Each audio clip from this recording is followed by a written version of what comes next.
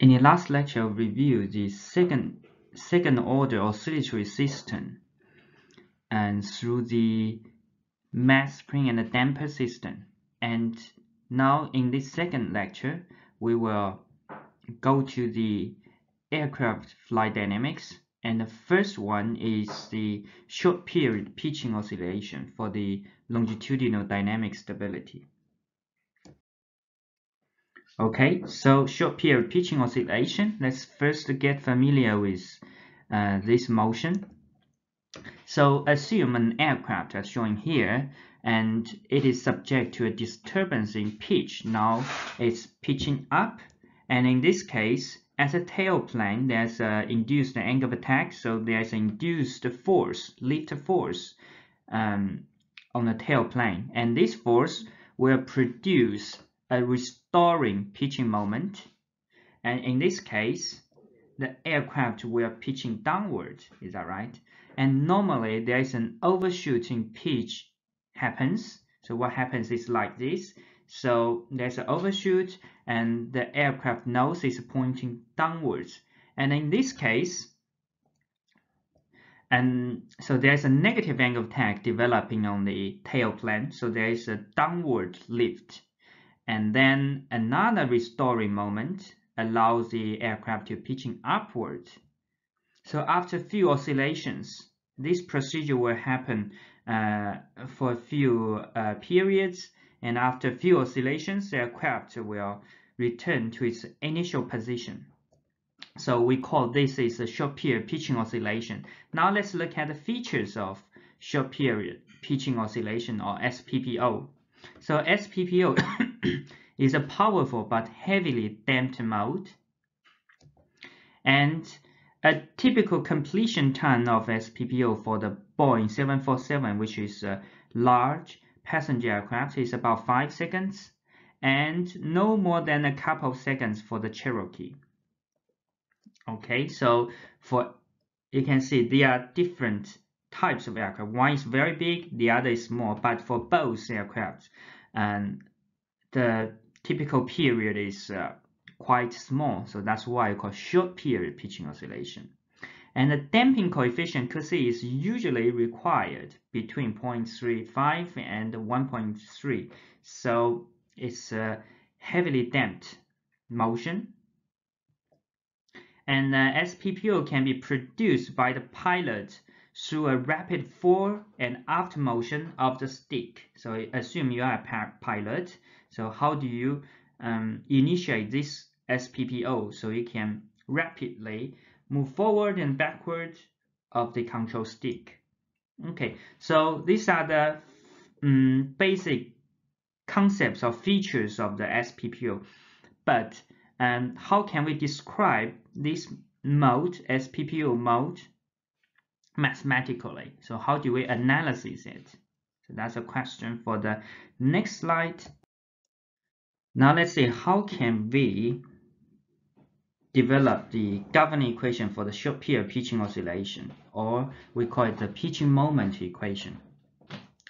So we are quite familiar with this kind of table, and because the pitching motion is in the longitudinal domain, and the pitching is caused by the moment, and then naturally, apparently we are going to look at this column, the highlighted column, and it's about the pitching moment m, and it's contributed by 1, 2, 3, 4, 5 aerodynamic derivatives, 5 components.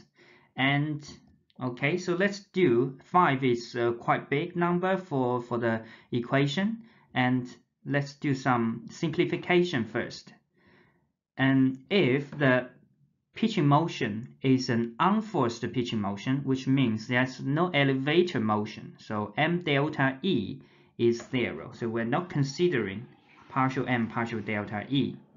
Okay, and the second, we can assume there is a little change in longitudinal velocity in this SPPO mode, which means mu partial m partial u is 0. So we're not taking that into account.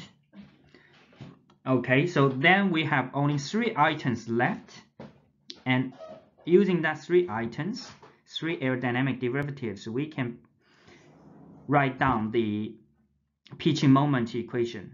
And basically it follows the Newton's second law.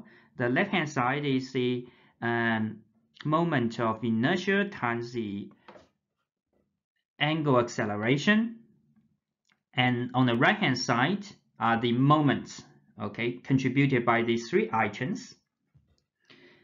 Yeah, and in flight dynamics, and especially in the derivation we've done in the previous lectures, we realize W, the change in vertical velocity W, is equivalent to the change in the angle of attack.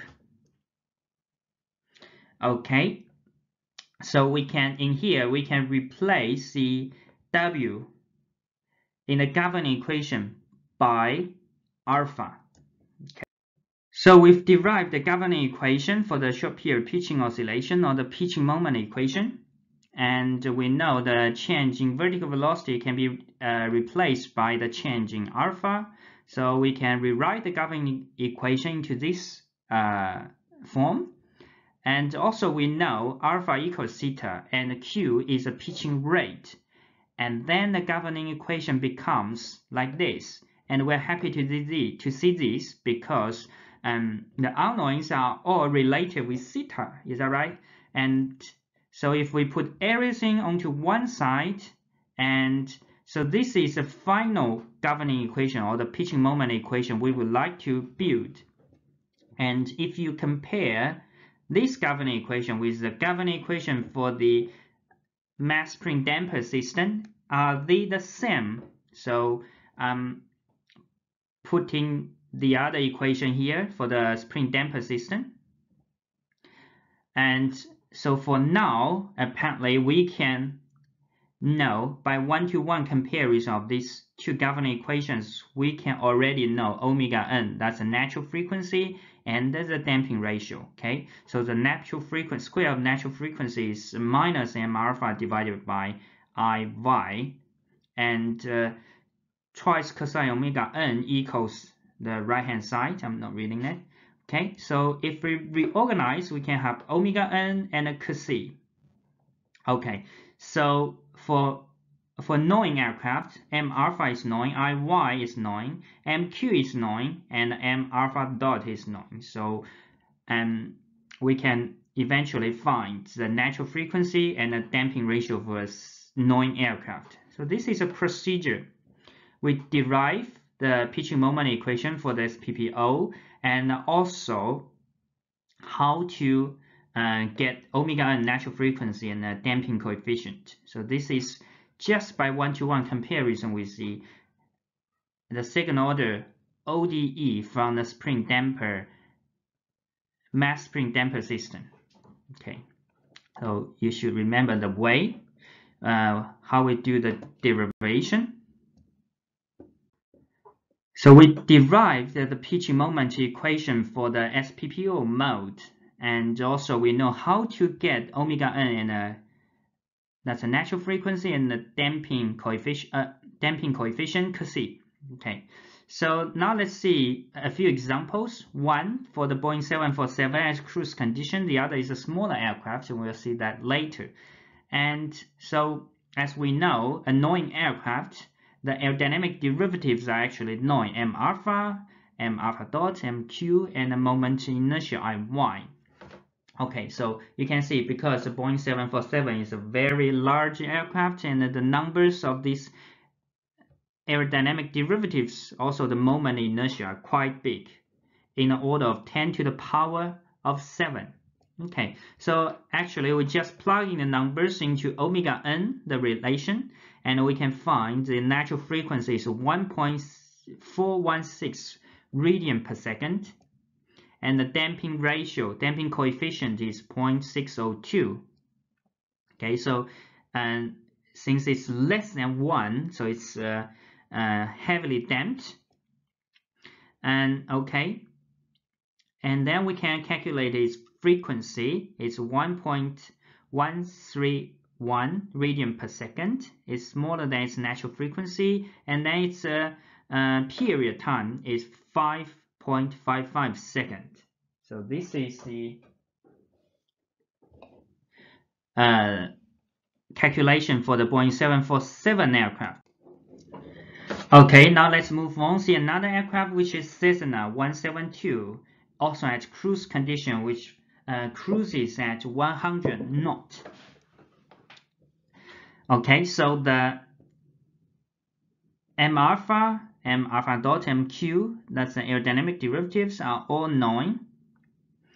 And then we can see the moment of inertia. Okay, so if we plug in a number, I'm not calculating, just show you the number. So the natural frequency is 4.36 radian per second, and the damping ratio is 0.625, and it's quite similar as the Boeing 747, you see. And the natural the frequency is 3.403 radian per second. And now if we see the period time is 1.846, so the period is slightly shorter than the Boeing 747, but in all, looking at these two aircrafts, there's great difference in size, and so we can see there actually the period is very small. It's less than 10 seconds, so that's why we call it short period pitching oscillation.